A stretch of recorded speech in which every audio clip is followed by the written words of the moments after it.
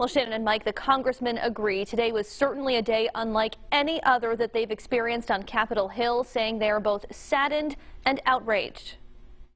Senator Jack Reed was prepared for a political showdown Wednesday as roughly a dozen of his Senate colleagues and more than 100 congressmen, all Republicans, plan to challenge the results of the November election. This looks more and more as just an assault on the constitutional order and a disrespect for the Constitution. And it will stand in recess. But just moments after our conversation, the Capitol went into lockdown. Protesters are in the building. Thank you. Politics abruptly put on hold as the physical safety of lawmakers was put in jeopardy. Everybody stay down! Get down! Reed and fellow senators were ushered to a secure location while Rhode Island's congressmen watched the chaos unfold from their locked offices. The Capitol was ostensibly under siege, so this is not a peaceful protest.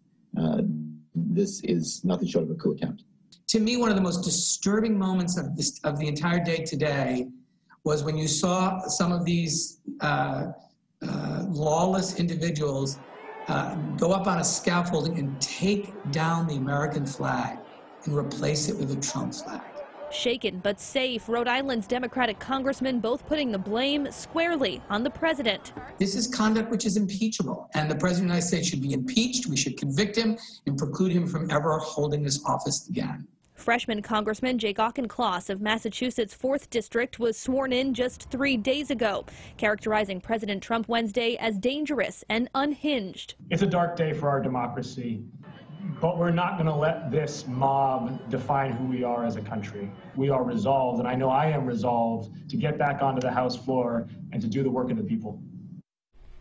And that is exactly what lawmakers did tonight, returning to their respective chambers at around 8 o'clock. That is where they remain at this hour. Live in studio, I'm Kim Kalunian, 12 News.